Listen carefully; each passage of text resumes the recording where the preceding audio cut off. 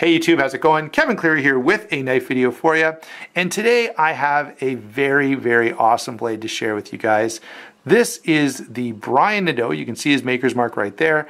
Brian Nadeau, or Sharp by Design, which is his company, Mini Typhoon. These were up for order earlier in the year, and I was able to get in on this particular run. If you really love this and you really want one, what I would do is make sure you're following Brian over on Instagram and checking out his website. Reach out to him because he's in the process of making these right now, and you may be lucky enough to pick up one that someone else backs out on. Now, it sucks when someone backs out, but I know financial things happen. But someone else's loss may be your gain if you really want to get a hold of one of these. He'll also have a few at different blade shows and stuff like that. Or you can check the secondary market where you may be lucky enough to score one there as well. All right, so, and the nice thing about that is these are, as a custom knife, these are fairly affordable. And that's one other note I want to make before we get into this knife.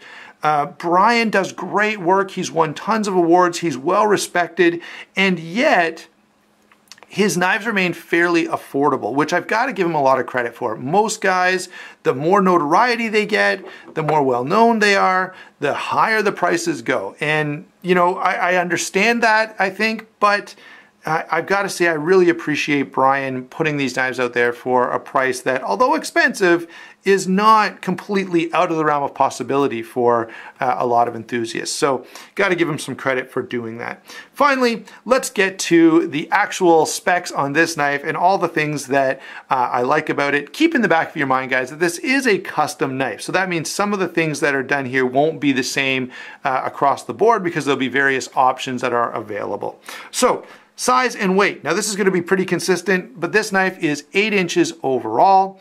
The blade is 3.5 inches and the handle is 4.5 inches. Really nice EDC size on that. Very carryable knife. That's mostly what we're talking about when we get to this size and weight. This knife carries really comfortably at 4.3 ounces, which is not going to be too heavy for pretty well anybody, and is a really nice weight for a full titanium frame lock, right? We got to give some credit there. It's a little over 1/2 inch thick, so it's a little bulky, but certainly not unwieldy or impossible to carry. And I definitely, you know, when I was picking my options, if you will, I was thinking this would be a great sort of semi-gentleman's knife where I could carry this in a pair of dress pants or something like that and it not be too heavy, or, you know, swinging around like I've got an anvil on the side of my leg. So really nice carry knife, really great size for EDC and even for gentleman's carry. Blade on this guy is S90V, which is a very hard steel. Good corrosion resistance. I mean, this edge is going to be there pretty much forever. And I don't mind that, you know, on a knife like this that's kind of special and kind of interesting, it's nice to have a fairly select steel. Now, it's not for the faint of heart, but if you've got a good sharpening setup, you shouldn't have any issues. And of course, you could always send it back to Brian and he'd take care of you with that. I went with the drop point. There's also a Tanto, an American Tanto, or an American Tanto, a Japanese Tanto, a clip point, and then this drop point. You could do a fuller on here, and I toyed with that idea, but ultimately decided against it. I thought it would make the knife a little too busy. I did, however, go with the hand-rubbed satin flats, which is really attractive, and then the blasted bevels. That was just the standard way of doing it. Nice edge geometry here. You can see by how small that secondary bevel is that you don't have a lot of material here behind the edge, so this knife cuts really well. And I think Brian has done a great job of just balancing the trade-off that exists between a knife that cuts and slices really well and a knife that's very durable. Notice how much material gets all the way out here to the tip. It's good and thick. It definitely feels hefty and reliable, and yet he's got a nice thin edge geometry, so it still slices really well. So I've got to say I really like this blade. The other thing is, great job on the plunge grind. It doesn't interfere. You don't get that smile that you often get with knives back here. This is cut out just enough, and you can see a little bit of the machining there as it comes down, but that's not really a deal or not really an issue for me. Nice top swedge, fine jimping. Overall, a really, really well done, really, really versatile blade, which is what I really like, is that versatility. In terms of lockup and deployment, we have, of course, a flipper knife, and it is flipper only. You have really no access to the blade.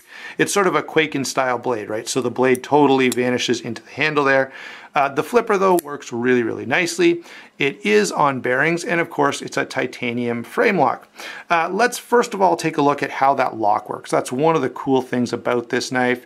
I love how Brian has cut it off here, and then the lock extends up under the handle, creating an over travel stop just by the way it's constructed.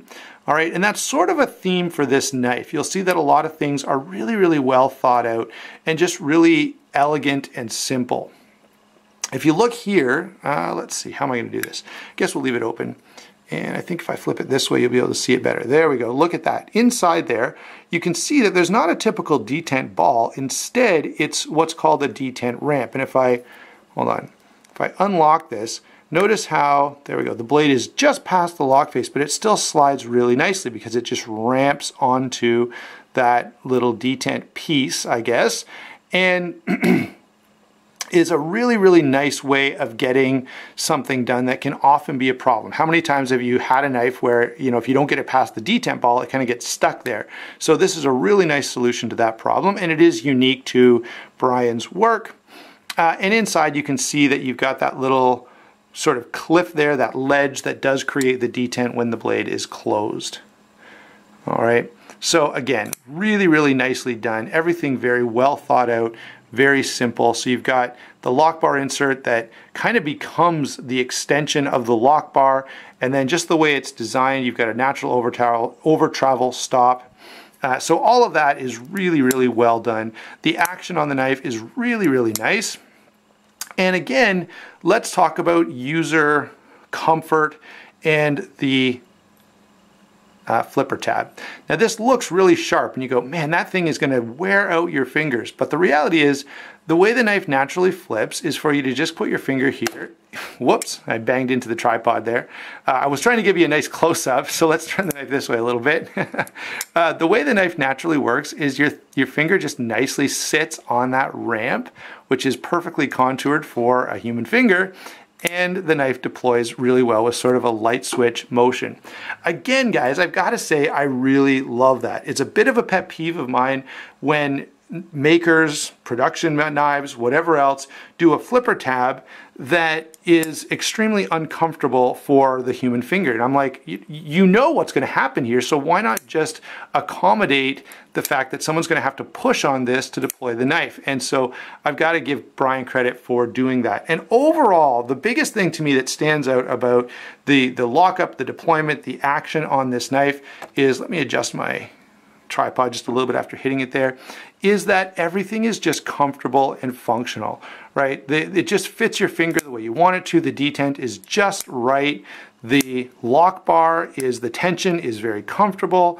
When you go to close the knife, you know, nothing is problematic. Nothing is awkward. Nothing is difficult. And, you know, after having a couple knives recently where, you know, it's a bit of a pain in the neck to unlock, it's just a joy to be reminded of how a good knife is supposed to function here, where everything just does what it's supposed to do easily, naturally, and comfortably. And so, yeah, total, you know, full points on lockup and deployment. Absolutely comfortable and functional. Let's talk about the handle next, okay? So the first thing I want to say is you do get to pick a bunch of options. So if you haven't seen it, I will put in the end credits my video, my first impressions video, where I went through the whole ordering process. I love the way Brian has done that. But you do get to pick, of course, the color. You get to pick what kind of handle style you want. I went with the aspirated handle, and I also went with the milled out. So you can see that there's milling there to lighten up the knife. There's also milling down here. Okay, and on the lock side as well. So this knife has been heavily milled out to save weight, which is why it got down to that 4.3 ounces. I also love the fact that you can see through the knife. There's just something cool about watching the blade kind of come into the little windows there and then close. That is really, really attractive. So in terms of, you know, the construction choices that I made, I definitely favored trying to make this a lightweight EDC gentleman's style knife. I love the way, this is just in general, I love the relationship between sort of the shiny satin finish and the bronze. So it was a pretty obvious choice what colors I wanted to go with. Again, you know, you can do anodized hardware, but I thought of what colors would fit well with the bronze, and I just thought, you know what, I think the silver would look the best, and I really think I made the right choice there. You also get to pick the jimping on the backspacer, and once again I went with the fine jimping. And then the biggest, one of the coolest features is the way that this is a very open design, and yet it's a backspacer. Normally, you know, you hear me saying, well, it's backspacer construction, so it's not very open, but Brian's done a nice job of combining both a very strong, secure construction, okay, there are locating points on this backspacer, as well as giving you a very open knife that's easy to clean and maintain. Then, let's talk about the clip. Now, the clip location is something that a lot of people have complained about. They would like it to be a little further up. The problem with that is it would be difficult. It may not be impossible, and maybe, Brian, if you'd like to weigh in here in the comments, that would be helpful, or if there's somewhere else. By the way, if someone knows where there's a discussion about this, point it out for us as well. But yeah, maybe we could move up here just a little bit, and it would make the knife feel a little more balanced in its look, okay? That's the only thing, is as you look at visually the knife, it kind of feels like the clip is too low. In terms of its function, it's absolutely phenomenal. And in terms of the design, once again, it's very simple, but very cool. Okay, so the way this is done is there's a cutout here in the handle, and this has been slid down through the handle, wrapped around, and then it fits under that backspacer and locks in. So there's no screws holding this in place. It's just held in place by the construction of the knife itself. And I've got to say, that is really, really interesting and very cool. All right, so that's how the clip works. In terms of its function, it goes in and out of pocket really well. It was a bit stiff when I first got the knife, but I've carried this quite a lot, and it has kind of worked in just a little. All right, so that's the handle construction. Again, very, very well done. And let's be honest, guys, with a custom knife, you do expect that, and Brian has absolutely delivered. So finally, let's go ahead and do some comparisons. I should have had a pair of two here. Maybe I've got one within reach. So for size comparison, I'll put in a pair of two. You can see that it's just a little smaller than the pair of two, but it does have more cutting edge, which I definitely like. Otherwise though, let's stick to knives for this part that are a little more comparable. And this is one of the cool things about this knife, guys. I've got some high-end production knives here that are going to be similar. And let's go ahead and start with the WE 604, another Quaken style blade. Obviously the 604 is around half the price of this knife. Still really well made, but it's sort of capturing that same theme, right? The Quaken style. And listen, this is one of the ways, WE knives are really, really good, okay? They're you know, the level of quality is right up there, and I really appreciate that. However, all you have to do is handle this knife, open it, close it a couple of times, and you realize that we're playing in two different ballparks with these two knives, okay? So one of the reasons I brought this in is because we all know WE's reputation, what a great job they do. Here's the 618 as well, by the way. Since these are all sort of Quaken style knives, I thought they'd make a nice comparison. And although the WE knives are very good, as soon as you pick this knife up, you right away go, okay, we're not quite playing in the same league, all right? And so that's worth noticing.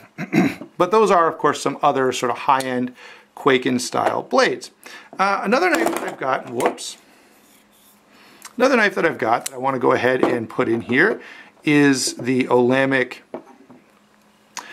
Swish. And again, very nice knife. Notice the similar coloration. I got to pick the colors on both of these, so it does give away my preferences just a little bit. The Swish is considerably bigger, okay, but this is a mid-tech knife, all right, and it's important to notice that these cost very, very close to the same price. So here you have a mid-tech or even high-end production, depending on how you want to qualify it, and a full custom knife, and you're getting the full custom for only a little bit more than than the midtech.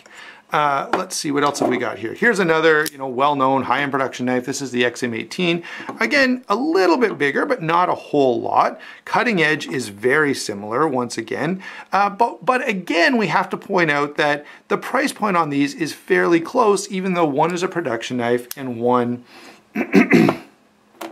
is a custom. Finally, my Riot Torrent, and again, the quality on this guy is about really the feel and the overall just impression of perfection that is given. This, of all the knives that I've shown you, this guy is the closest. Maybe the Swift is pretty close as well. Swish, I'm sorry. But again, this guy is going to be, close to 400 bucks. I think they were 375 and now maybe they're 325. But still, for a production knife, that's pretty steep. And again, you're not paying a whole lot more to get into a full custom with the Mini Typhoon. So those are the comparisons I've got for you. I didn't bring the Curtis, even though it's another full custom, because it's just so big and they don't really compare well at all. All right, so guys, in conclusion, the Mini Typhoon is a great option if you want a custom knife that you, one, would actually want to use, that you don't feel like you just have to lock in a safe somewhere. Two, that is just really well done. Here you're getting a full custom knife from a very reputable, award-winning maker for a reasonably affordable price when it comes to custom knives. The quality, the fit and finish, the attention to detail, and the usability are absolutely maxed out on this knife. And so in terms of, just a great everyday carry knife, a custom that is more accessible, I think this is a great knife. Now I understand that at the price point, it's not going to be for everybody. And certainly at this point, it's going to be a little tough to get your hands on one. But if you can, and if you're lucky enough, you are not going to go wrong with a Mini Typhoon. Thanks for watching. Brian, if you're watching, keep up the great work. Super impressed. Don't forget to like and subscribe, and go ahead and hit the notification button as well, since YouTube needs you to click 2 buttons to see my videos instead of just one. And we'll talk to you later.